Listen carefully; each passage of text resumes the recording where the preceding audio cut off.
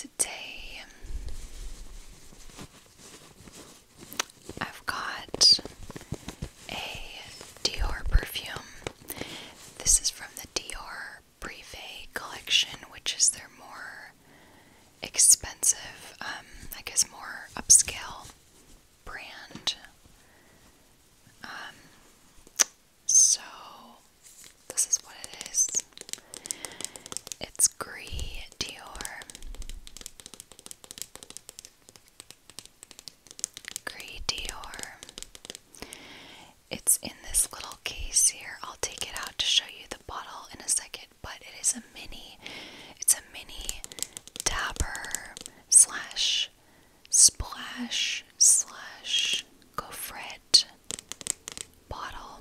It doesn't spray, which I think I said this before in a past video, but I really prefer, whenever possible, to have a perfume that sprays, but I was not going to invest the amount of money it took to smell this in the full bottle, so that's why I went for the mini.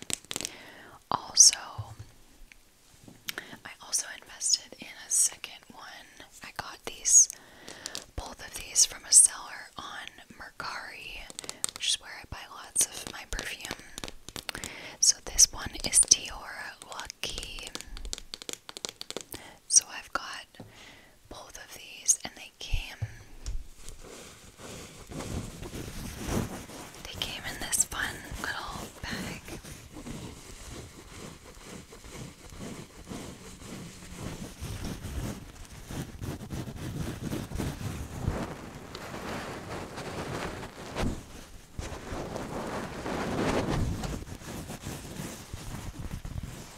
Alright, so what does gris mean? In French, gris means grey. I'm not entirely sure why this is called Gris Dior grey, but it is. Okay, so I'm kind of kicking myself now because I was about to say I tried to dress on theme as I usually do. I feel like I should have worn gray, but I didn't. Honestly, this perfume doesn't necessarily make me think of gray anyway. What I thought of was kind of like black and white, which I guess is kind of gray now that I'm saying it. But anyway, I've got this dress here. This dress is black and white and also has like a little bit of tan in it. And then I've got these earrings here. These earrings are black and white and brown.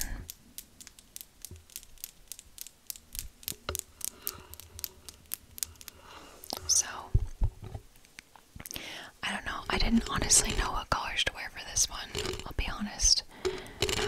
But this fit the vibe for me, I guess. Okay, so let's go ahead and take this out of its cute little cylindrical packaging.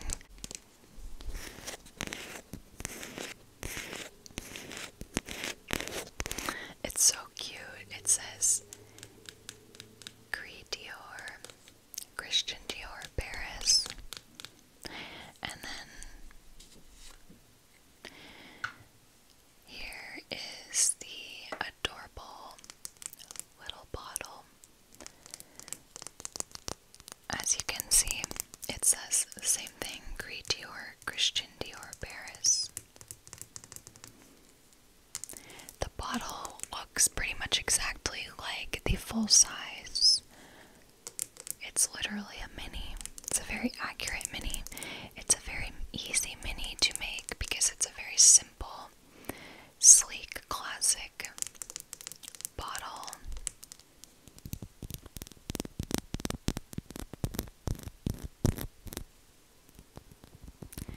The top here is black, plastic. I wonder if the big bottle is plastic. It might be a different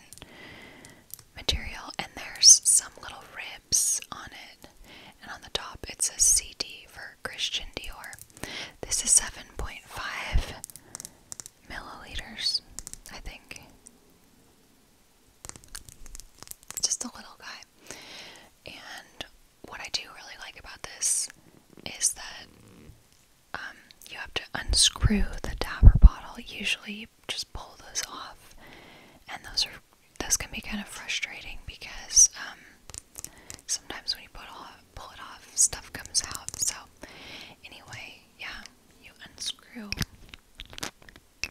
so it actually makes some lid sounds.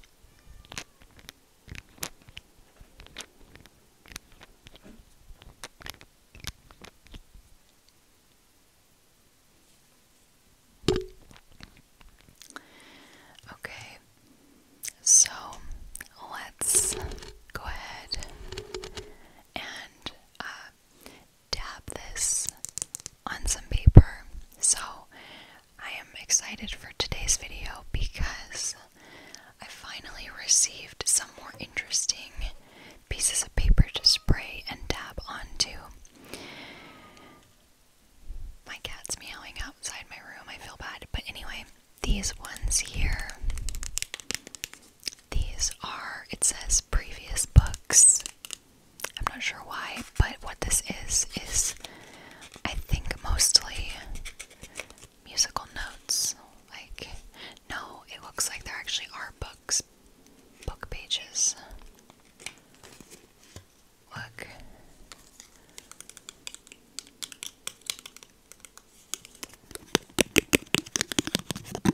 This one says The Mermaid.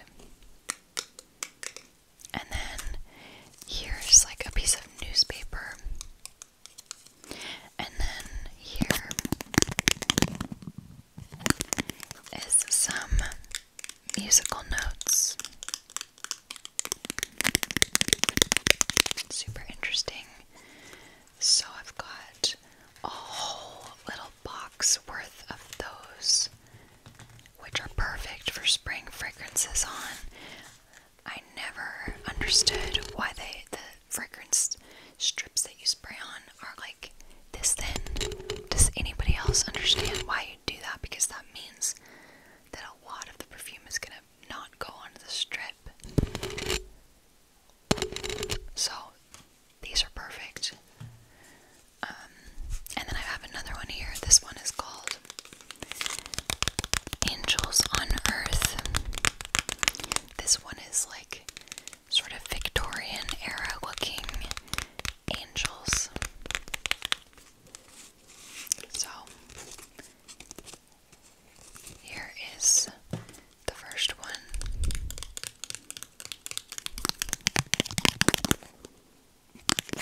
The little angel that's like ringing a bell while looking at flowers. There's like flowers. Anyway, let's go ahead and use this one since it's out, and I will just have to go ahead and dab, which is going to be a little awkward, but we're just going to do our best. Okay, that was actually very successful. That did a good dab. And wow, it is evaporating right away. Drying down. The dry down, as they call it. So I'm going to go ahead and put the lid back on.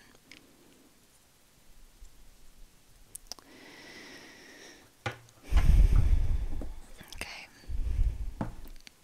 So I'm going to go ahead and give this a smell. This is very nice. So right away I get earthiness, and I get some rose. Yeah, I would say it's like mossy, earthy, and I get rose. So let's go ahead and read the main accords for this fragrance. We've got a lot of main accords, even though we don't have that many notes. So for main accords, we have woody, earthy,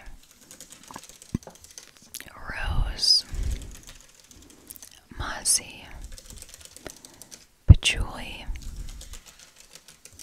warm spicy, citrus, amber, powdery, floral. So that's what we have for the main accords. Yes, I definitely get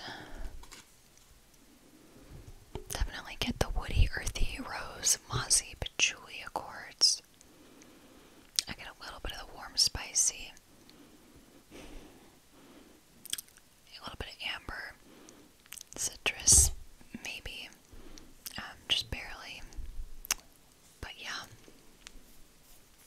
Okay, so let's go ahead and move on to the actual notes in this fragrance. So this fragrance does not list top, middle, and base notes. It does just list them all as one. So the notes are rose, oakmoss, patchouli, bergamot, cedar, amber, and sandalwood. So I believe that this would be classified as a Chypre fragrance, because it has oakmoss in the base, or I know it's not listed, but it has in the base, but it has oakmoss, and it also has bergamot, and it does not have labdanum, which is in a traditional Chypre fragrance, but it's got rose, which is a floral note. So yeah, I believe this would be considered a modern Chypre fragrance. I really like Chypre fragrances. I really have found that I like oakmoss as a note. I just do. I don't know, I think it adds like a lovely earthy depth to fragrances, so I've really enjoyed it in the fragrances I've smelled it in.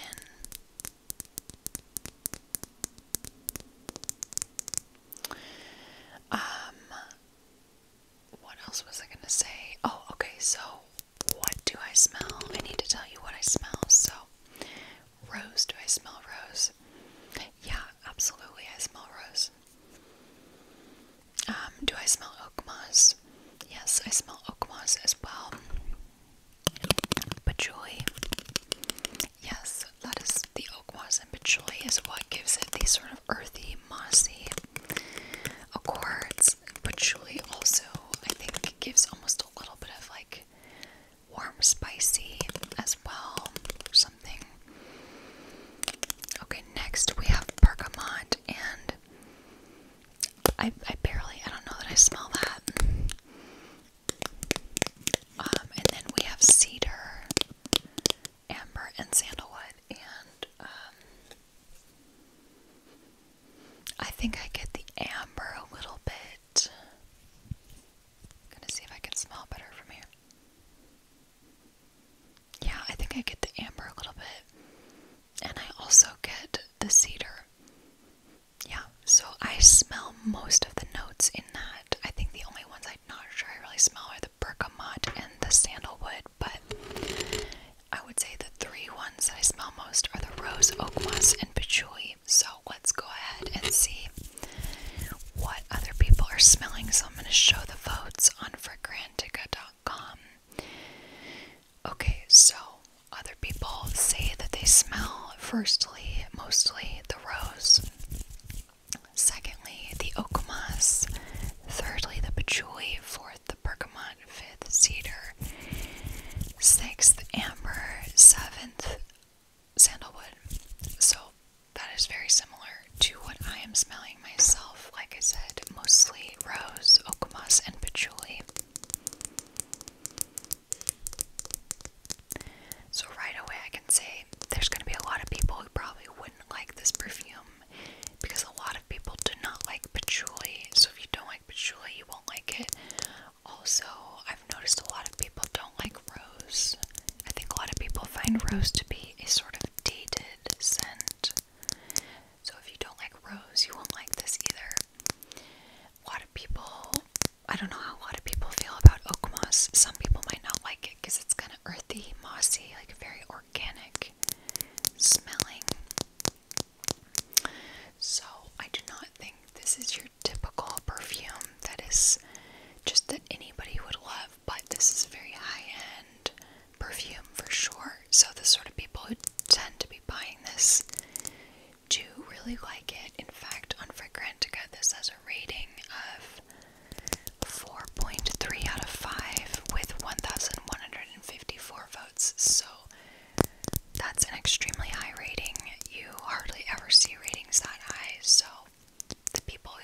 this or have smelled it do really like it. They do. I really like it myself, but I do not think that I like it enough to keep it. Also, if I liked it a lot, I would just try to invest in an actual bottle at some point, even though it's really expensive, because like I said, these Dabber bottles, they just don't do it for me. There's like true enjoyment that I get out of the spray factor, you know, and so much of perfume for me is about the whole routine of it, and spraying is totally a part of it. So the Dabber, it just doesn't, I don't know, it just doesn't do it for me. I love the spray. So anyway, okay, let's go ahead and read a little bit more info about Gris Dior by Christian Dior. So Gris Dior was launched in 2017, so this is not very old. This is just 5 or so years old. I would say this to me reads as a fall perfume. I get fall. It's what comes to mind first for a season, but I feel like you could wear this in the winter or spring too. I wouldn't think so much to wear this in the summer. But to me this is fall.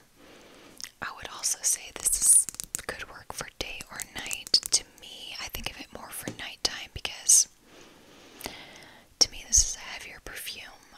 Even though I don't think that a lot of people would think it's super heavy, but you know, I tend to go for fresher, lighter, subtler scents. So to me this is heavier. I would tend to wear this at night. Okay. Before I read some, let's see. Okay, so for longevity, and I have to admit, I did not wear this. I'm going to be reselling it, so I only smelled it on paper. But people on Fragrantica are saying that this has moderate to longer lasting longevity, so like a 7 out of 10, so pretty good, which makes sense to me because this has patchouli and Oakmoss, and also the sandalwood, amber, and cedar, so those notes tend to hang around a little bit longer, a little bit stronger. For the sillage, people are rating this as moderate strong, so like I would say like a 5 out of 10. So decent sillage projection, but nothing super powerhouse. For gender, people are rating this as actually fairly unisex. Maybe if like 1 is super feminine, 10 super masculine, they're rating it like a 4, 3.5, 4, which I would agree. To me, this definitely smells more on the feminine side, but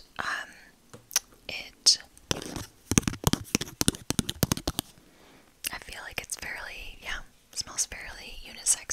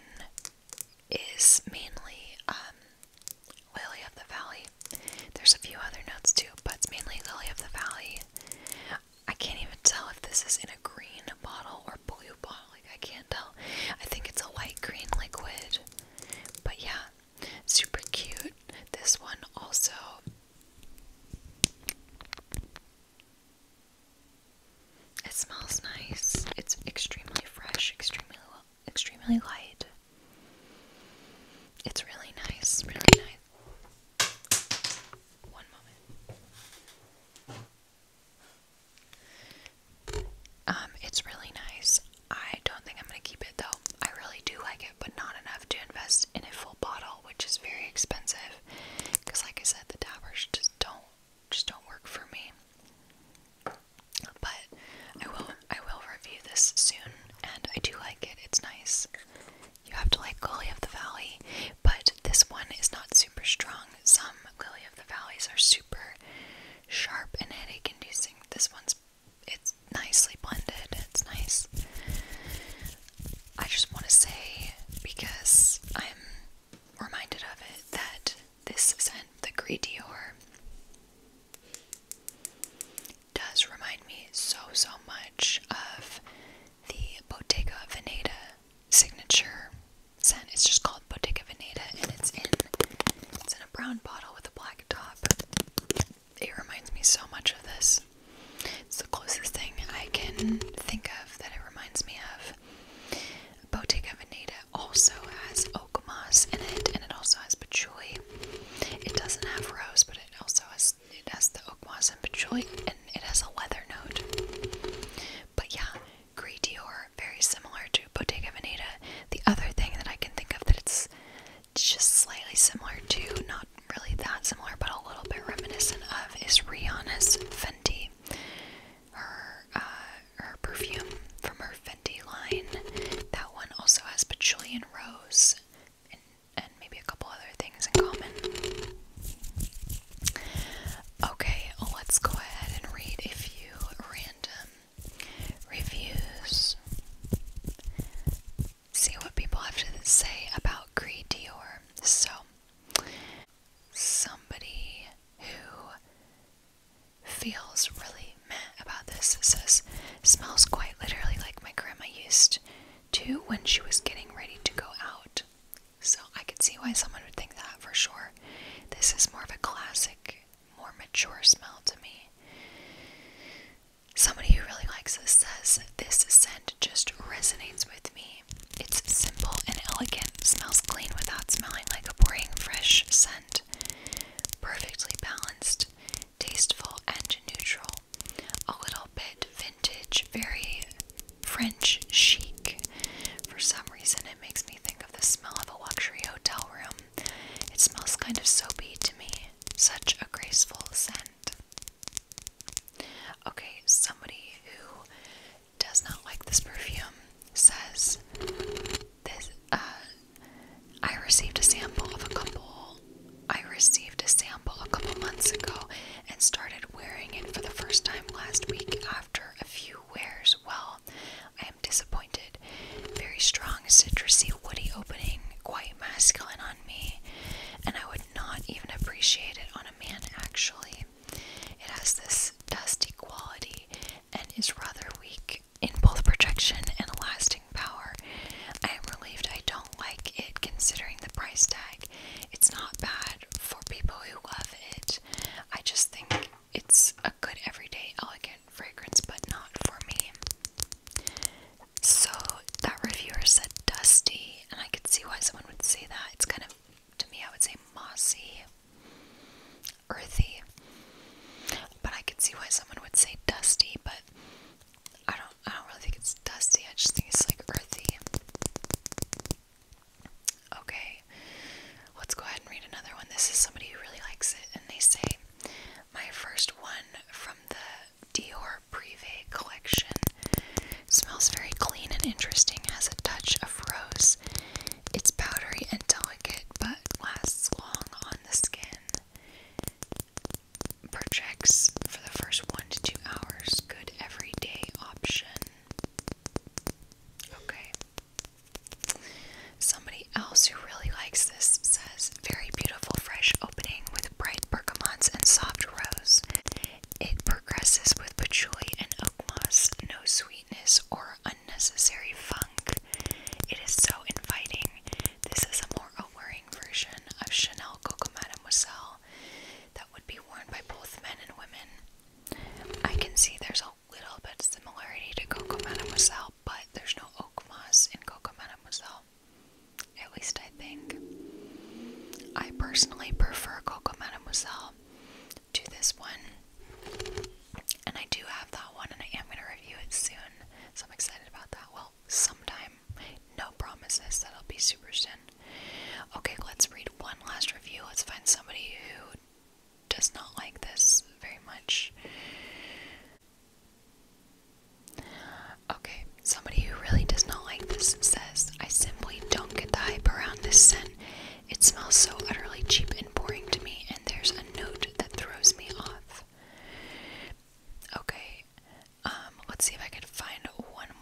somebody else says it's a dry, earthy, watery rose. I understand how some people might like it, but like some other perfumes, it comes off as screechy on me. Also, something about it reminds me of greasy hair with a ton of dry shampoo in it. I think this is further solidifying that I don't like patchouli. Yeah, probably. Yeah. I don't know, nothing comes off as screechy to me. It's really nice to me, really balanced.